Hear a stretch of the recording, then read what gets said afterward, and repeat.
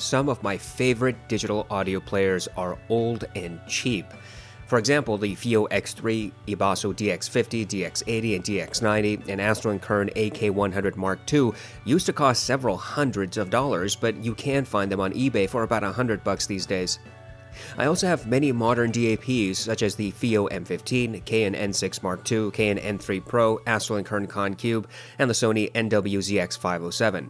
All of these players work just fine, and there are a few different features between them. But the issue I see when I compare my older DAPs to the newer products is that very little actually changes. Yes, all of these products have different DACs, but they also have very similar power outputs and similar playback functionality. The N3 Pro has a miniature tube, the N6 Mark II can swap out amp boards, and the Concube is just huge. Other than marginal alterations in physical design, upgrades to the newest DACs, and ever-increasing price tags, modern DAPs simply have little to offer to justify their outrageous prices. But along comes QLS, a Chinese manufacturer. They released a new DAP that was designed on a totally different premise from every other digital audio player in the market. I am talking of the QA390. I got my QA390 from Appication Audio about 1 year ago. So, is the 390 a worthwhile investment or a waste of money? Whenever I discuss products from a relatively small brand, I like to talk about their qualifications. After all, the last thing we want is to pay a ton of money to a company that might disappear tomorrow. QLS is a Chinese brand that has been selling high-end audio gear for many years. They have a few portable digital audio players, stereo amp, and power supplies. QLS likes to keep things fairly simple. Their products are heavy, machined aluminum. Most of their product line looks industrial. The company seems to support its products. Indeed, they have a whole page of firmware updates and manuals for their various products, including the QA390. You can buy QLS products from Amazon, eBay, AliExpress, and Appication Audio. Like I said, I got my 390 when I purchased it from Appication, which is an authorized reseller. In short, although you may not have heard of QLS amongst the cacophony of branding from FiiO, Astro & Kern, Hifi, and Ibasso, rest assured QLS is an established brand. QLS promises that the 390 is an all-in-one solution, a powerful DAP for both mobile and desktop use. They say that the player is quiet due to its isolated power supply and low noise circuitry. The 390 is supposed to drive even high-impedance headphones, supports all forms of audio formats, and also has all-to-DSD functionality. The 390 has the ability to connect to a PC or Mac as a DAC. It can connect to a mobile device such as phones. It has Bluetooth, which supports only two codecs, LHDC and AAC. The 390 has Bluetooth 5.0. With all these features, QLS says that the 390 is aimed towards professionals and enthusiasts. Their website states that the 390 is suitable for those who go on, quote, frequent business trip participation in various parties, events, offices, homes, study, living room, bedside, and other enthusiasts with mobile needs, end quote. So basically, QLS thinks their player is for everyone. Some of the suggested uses for the 390 are a bit confusing. Here's a quote that has me baffled. Quote, if your desktop system is sometimes nice, sometimes not good, one sounding during the day, another sounding in the middle of the night, or a good period of a time and not good for a while, it proves that the electrical environment has a great influence on the sound of your system, completely immune to electricity. The QA390 for environmental impact must be tried. End quote. What the hell does this mean? The Enigma code was easier to crack than this one statement. After reviewing the marketing material and the manual, I can summarize what QLS is trying to convey. In essence, QLS thinks that the 390 is for every type of audiophile. This product is supposed to be the jack of all trades. That is, it is supposed to do everything that would otherwise take several products to accomplish. The basic idea, instead of spending money every few years on upgrading to another DAP or desktop stack, the 390 allegedly does it all. Well, not all. QLS makes clear that the product is not portable, so nearly everything, I suppose. QLS says that the 390 is, quote, a movable desktop player and an all-in-one machine. When they say movable desktop player, they mean exactly that. The 390 is not a portable player by any stretch of the imagination. The 390 is jam-packed with electronics, fast-charging batteries, 30 power chips, capacitors, transistors, 6 headphone jacks, and 2 AK4497 DACs. The 390 has an OLED screen, but it is not touchscreen. On the left side, there is a full-sized SD card slot. That's because the 390 is also a music transport. In other words, you can insert your SD card full of music and use this as, a movable player. Unfortunately, the 390 does not support hard disk mode. You cannot plug your SD card into the 390, then plug your 390 into your computer and access the files on the SD card that way. I have no doubt that this feature could be implemented with a simple firmware update, but as for now, neither Windows nor Mac sees the QLS as a storage device. There's no option in the settings to turn the 390 into a storage device. The 390 has 6 headphone outputs, as I just mentioned. Balanced XLR, 2.5mm balanced, 3.5mm balanced, 4.4mm balanced, single-ended quarter-inch, and single-ended 3.5mm are all on the front panel. The player literally has every headphone connection type. The front panel also houses the large volume knob. This knob turns smoothly but does have incremental clicks. There are 2 switches on the front as well. One is to turn the player on and off. The other is to select whether you want the 390 to charge from the DC power input. The back panel is equally feature-rich. The 390 has balanced XLR output, an RCA output, 1 coaxial digital input, 1 coaxial digital output, optical out, optical in, micro USB input to connect to mobile devices, a USB-C for fast charging, a DC input for DC charging, and a computer USB-B. Whew. The top panel houses the screen and 7 buttons for navigation. The 390 also comes with a remote, and this is the best remote of any device I have ever seen. It is heavy, made of aluminum, and actually comes with a battery pre-installed, which is something you rarely see these days. The remote will be necessary to switch inputs, however. For some strange reason, the top panel navigation will not allow you to select inputs if an SD card is inserted. If you eject the SD card, the player will allow you to select input. However, the remote will let you select input whether an SD card is inserted or not. I found this to be a little strange, since the input selection feature should be part of the top panel navigation, if for no other reason than for redundancy. The 390 has superb build. Nearly everything that I can touch and see is made of metal. The knob is metal, the switches are metal, the entire casing is metal. The only non-metal components are the buttons and the screen. The 390 is a heavy beast as well. The player weighs about 4 pounds, so you better have some arm strength and a sturdy platform. Out of curiosity, I asked QLS if it was possible to plug multiple headphones into the 390 all at once. I got a 3-word response: "No problem, thanks." Upon further clarification, QLS said that there would be no problems using multiple headphones at once as long as the total impedance of all headphones in parallel is not less than 10 ohms. So, I experimented. I plugged in my Avantone planar to the 4.4mm balanced, the HD560S into the 3.5mm single-ended, and the HD58X into the quarter-inch single-ended, all at once. All of these headphones have different impedances and sensitivities. I initially listened on the planar, then plugged in the other 2 headphones one by one. The planar did not decrease in volume as the other 2 headphones were connected. The planar did not increase volume when I unplugged the other 2 headphones. If you intend to do A/B tests, the 390 would be a good platform for that scenario. QLS also has speakers covered. The 390 can connect to passive speakers as easily as it does to powered speakers. Overall, I think that the build is robust, sturdy, and quite frankly, premium. Although I would prefer a touchscreen, the menu navigation on the 390 is simple, fast, and intuitive. The assortment of features is unique and, as far as I know, found only on this device. In order to test the sound signature of the 390, I used various headphones to get a baseline impression.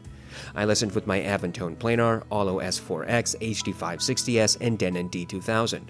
Now there was a specific reason I chose each of these headphones, and give me a moment to explain.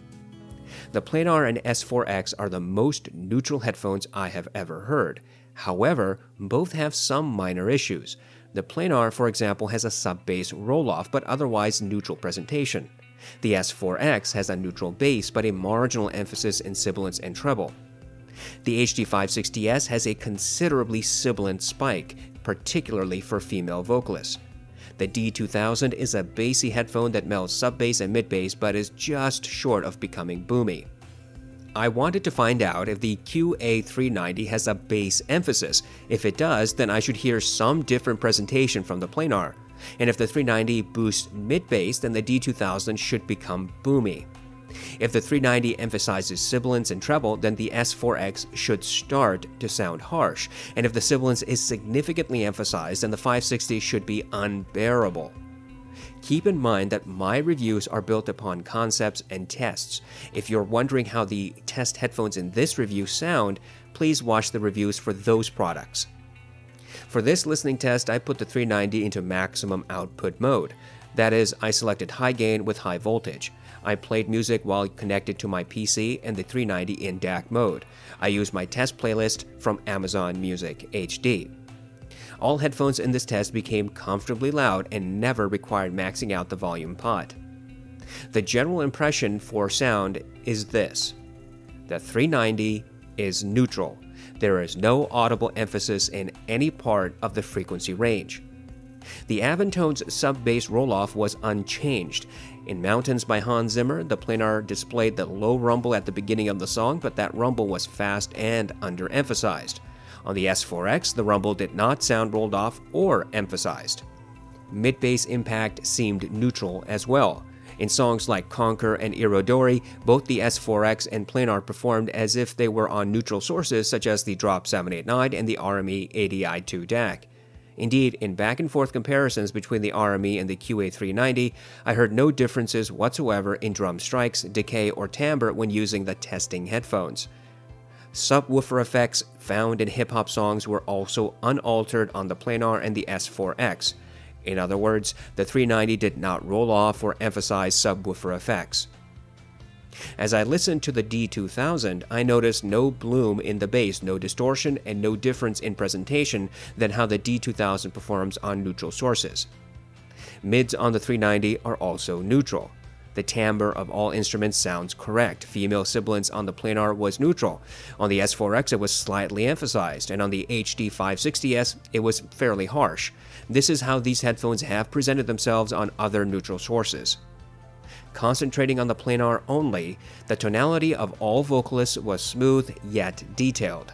The grain and sibilance recorded into songs like Orla Gartland's Why Am I Like This was clearly present on the planar, but not pushed forward or hidden. That experience was similar when I listened to Want You Back by Haim. In contrast, when I listened to these tracks on the 560S, female sibilance was accentuated and near my personal pain threshold. Male vocalists also did not seem changed from how I have heard them on the RME and the 789. On the planar and S4X, male vocals were smooth and detailed. The 560S also rendered the male vocals fairly smoothly. Treble is neutral on the 390 as corroborated among all the test equipment. The planar and 560S retained their neutral sound signatures in this frequency. The S4X had a slight increase in treble energy, just as I have heard it on other neutral sources. Treble-centric instruments seem to have accurate timbre. Generally, pianos sound full. Brass and horns retain their nasally characters. The 390 never added audible distortion or hiss. Indeed, the amp section was dead silent, even when the headphones were plugged in and no music was playing. I never heard any noise as I cranked the volume up to maximum. In short, the QA390 is a neutral source. It allows headphones to present their individual tonalities, good or bad. The 390 does not color the sound signature and does not seem to hinder the performance of any headphone that I tested. The QA390 has many batteries in parallel, totaling a capacity of 13,200 mAh. QLS says that the 390 has a battery life of 8 to 10 hours depending on use. The factors regarding battery drain include the file format you're using, connection type to your source, headphone impedance, and power output. In the last year, since I've had the 390, I have used it in various applications. I have taken it with me on road trips, to the office, and kept it as a desktop unit. I think I've played music equally from DAC mode and transport mode. Using at least CD quality FLAC files, the 390 has given me a full 6 hours with high impedance headphones such as the HD6XX and over 8 hours with low impedance headphones like the Sundara and S4X, all while the 390 was in high amplification mode. I have yet to achieve 10 hours, though I suppose it is possible. Interestingly, QLS says precisely what their battery testing methodology was, and I think it is worth quoting. QLS says that they achieved 8 to 10 hours with the following parameters. The 600 ohm Beyerdynamic T1, volume set to 30 out of 100, digital output off, high gain and high voltage active, screen off, playing 16-bit 44.1 kHz wave files. I think these testing parameters are very interesting, and I'm assuming that QLS is being honest about it. You see, the vast majority of the time, when companies talk about battery lives of their products, they use the lowest common denominators in their testing. They will play MP3 files using low impedance headphones at low volume and proclaim that their devices have 10 hours or 15 hours of battery life. But with the QLS, their testing methodology apparently was more liberal. My real-world tests suggest a slightly different experience than what QLS says. Like I said, I have yet to achieve 10 hours from the 390. However, I think that the 390 can be used for a full workday. One point that QLS emphasizes in the manual, and one which I should repeat here, is that they recommend discharging the 390's battery at least once per month. Basically, they say you should use your 390 at least once to low battery and then recharge. QLS says that this should be done to preserve battery longevity. As for charging, the QLS will quick charge over USB-C. I've done this a few times from nearly dead battery to full, all within about 4 to 6 hours. Of course, you need to have a wall adapter capable of fast charging. Another worthwhile feature on the 390 is the charge toggle switch on the front. When you plug DC power into the 390, the device stops using batteries and switches to DC. If you want to use DC and charge the batteries at the same time, simply toggle the switch on the front. You can check the 390's power output specifications. That's fairly simple to do. Even on single-ended, the 390 has a ridiculous amount of power, providing 180 milliwatts into 600 ohms. Overbalanced, the power output increases dramatically, at least for 300 and 600 ohm headphones. Overbalanced, the 390 provides 1.2 watts into 300 ohms, which is a swing of more than 800 milliwatts. For 600 ohms, the 390 has 720 milliwatts from balance, which is a swing of 540 milliwatts. All of this is theoretical until you put it to the test.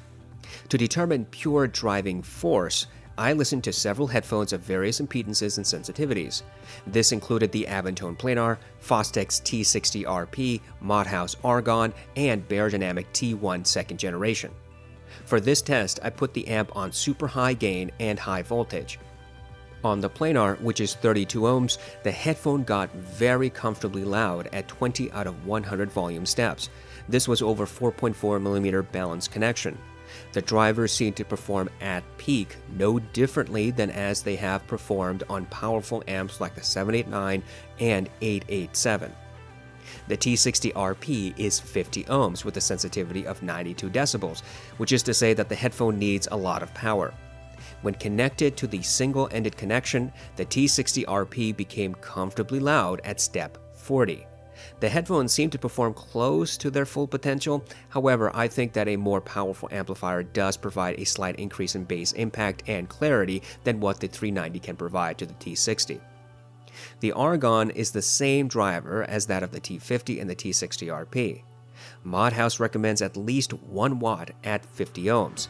Connected to single-ended on the 390, the Argon became comfortably loud at step 45. But I think that the bass was loose. It was not as impactful as it is when the headphone is paired to more powerful amps like the Magni and the 789. Moreover, treble seemed to be reduced along with clarity. I connected the T1 with 4.4mm balanced. The T1 became comfortably loud at step 36 and was at my personal pain threshold at step 50. By the way, if anyone is curious, I also listened to the T1 at volume step 30. This is the setting QLS used to determine battery life. At step 30, the T1 is certainly audible and probably comfortably within the safe listening levels. If you like to listen to your music loudly, then step 30 on the T1 is not going to make you happy. But if you listen to music at more reasonable, relaxed volumes, then the setting that QLS used is perfectly agreeable. Overall, it is clear that nearly any headphone will have plenty of power from the 390. Barring specialty headphones like the T50, T60, and their variants, the 390 provides ample power. Of course, if you modify the Argon or the T60RP for balanced connection, then you could take advantage of the 390's greater power output. That, I suspect, would change the performance of these headphones, and likely to a benefit of those headphones' sound signature. Short of headphones that have a lust for raw power, I think any headphone you use will pair without issues to the QA390. QLS has a few ideas about how you could use the QA390. They talk about traveling audiophiles using this device, students, business professionals, and those who want to save money on electricity. Frankly, I think it's pretty humorous to read QLS trying to justify this $1,400 product. In my view, a lot of the selling points QLS makes don't sound very convincing. But having used this device for a year, I think I can probably envision practical uses. And if you'll indulge me for a few minutes, we can discuss how the QA390 might be useful. The argument that the 390 is for business professionals and travelers sounds pretty lame, but there is some truth to it. Instead of focusing on a wide swath of business professionals, I think that the 390 actually is for audio professionals who travel for business. If you're a recording artist, a sound engineer, or a distributor of hi-fi gear, you may travel to meet manufacturers and artists. If your job is to help record and master albums, or you set up studios for artists, then the QA390 might be an all-in-one kit in your bag. The 390 might also be for those who have a collection of headphones and like to take their power-hungry headphones on the go. And that's it. QLS lists a number of other justifications to purchase the 390, and I'm not convinced that those arguments will convince potential customers. For example, anyone who's prepared to pay $1,400 for this device is hardly worried about marginal electricity costs for their other gear. Several days ago, I posted one question. What is your ultimate DAP if size and weight were not factors? I had over 20 responses, and there was a consistent theme. People want an all-in-one semi-portable device. They essentially want a phone that is also a high-resolution audio player that can drive high-impedance headphones and accepts large-capacity SD cards. Now, we have seen a few products try to achieve some of these requirements, like the Astral & Kern Con, but the Con series are underpowered just like every Astral & Kern player. Fio, Shanling, and Hibi have their own versions of basically the same thing, a large DAP with touchscreen and some form of Android. However, all of these devices cost well over $1,000, and in the case of the Shanling M8 and Hibi R8, cost just under $2,000 each. There are lower-priced, relatively speaking, products from these and other companies, of course, but none have the power output and feature set that the QA390 provides. But if we return to the original question that I posted and the answers that I got, even the QA390 is not really a direct response to those requirements. The 390 is by no means a portable player, at least not by the typical definition. The 390 is an all-in-one audio device, but not a pocket computer. So, anyone looking for a hyper-souped-up smartphone with killer DAP features, don't hold your breath. And anyone who is gravitating towards the $2,000 DAPs that I mentioned, and I can't imagine there are a lot of you, then the 390 might be worth a look before you go and click on the buy button on Hibi and Shanling's websites. When you're talking $1,400, you better have a gun pointed to your head before you click on the purchase button. How many times have we seen expensive products hype to no end? Astral and Kern are infamous for their crazy pricing. For example, a recent Astral and Kern release is the SE200, a DAP whose sole selling point is that it has 2 different DACs you can use at once, and it costs $1,800.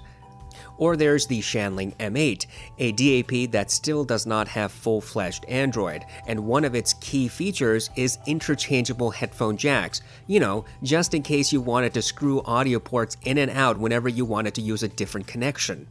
Or there's the ever-increasing headphone war, where companies compete with each other to release the most ridiculous headphones for over $1,000. The Aria, LCD3 and 4, Audeze, and Meze Empyrean are just a few examples of brain-dead pricing. Rational audiophiles know they can get great quality from far cheaper products. So how is it possible to justify the QA390? Well, it is unique. I do not know of any other product that does everything that the 390 does.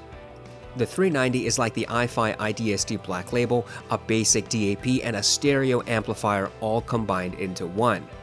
Its multiple headphone outputs would be interesting, but not enough by themselves to warrant the 390's expenditure. But it's more than the number of connections here. It's the total package that brings the uniqueness. The build is fantastic. The remote is the best I've ever used, although it could be improved with some basic labeling. The sound is neutral. The operating system is basic but perfectly stable and quick. The 390 is powerful, and it is arguably movable, though not portable. The QA390 is a niche product, there's no doubt about that. The price tag is the first hurdle. I think most people are more interested in providing for their families than for paying for this device. But the niche market is really not that niche, let's be honest. Audio professionals, artists, and dedicated enthusiasts spend tons of money on gear every year. And for those people, the 390 offers a tremendous amount of features. This brings us to value.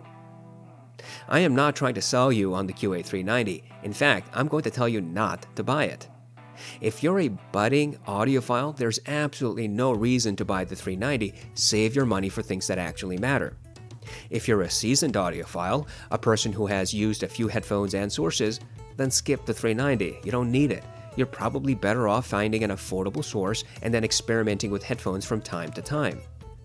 If you're a hobbyist, you probably won't gain a whole lot from the 390. You can't modify this device, and spending this much money will simply deprive you of funds from much cheaper products that can be modified and tinkered with. So clearly, the QA390 is not for the majority of people. Ignore what QLS says. Students and business people have much better things to do with their money and their time than to spend it on this device. Here's the thing. I don't believe in end-game components. There's always something newer or better around the corner. But there's also an upper limit as to how good something can actually be. Astral and Kern products are a perfect example of devices that pretend to offer value but really don't. Astral and Kern simply makes pretty DAPs using the same operating system. You know, the one where you can't download apps from the Play Store and whose power output is never published, probably because Astral and Kern players have very low power output. Think of all the uber expensive products coming out now. The M8, the SE200, the Hifi IDSD Diablo, and many others seem totally unnecessary and unwarranted. But when you look at the QA390, you can see this product has things that none of the others do. Total usability. Speakers, headphones, DAP, DAC, amplifier, desktop, movable, powerful, all of these words apply to the 390. In the past, products were some of these, but never all. But the QA390 is. If you're in the group I mentioned a few minutes ago, I think you will easily disregard the 390. But if you're an enthusiast or audio professional, the 390 makes a lot of sense. You get everything in one package. The QA390 will not cure you of your shiny new product syndrome. If you're prone to get excited by and jump to purchase expensive, hyped gear, I doubt that the 390 will make you stop doing that. Nor do I propose that the 390 is the end-game component that you need. Instead, I think you should look at your use scenario and ask yourself if the 390 is worth your money. The answer for the vast majority of people is no. But for a few people, the 390 might be very enticing. So while the 390 is not value per se, it still has value in proportion. In other words, while it is hard to justify the price, you can still justify the product. Here's my bottom line. If you're looking at the SE200, the M8, the M15, or any other similarly priced component, then stop and consider the QA390. Unless you absolutely want a pocket unit, the 390 offers a hell of a lot more than any of those other devices. For enthusiasts and audio professionals, the 390 is the product that does in fact offer a ton of features. For everybody else, it's simply another shiny piece of kit you can't and should not have because your wife will kill you if you found out that you bought it.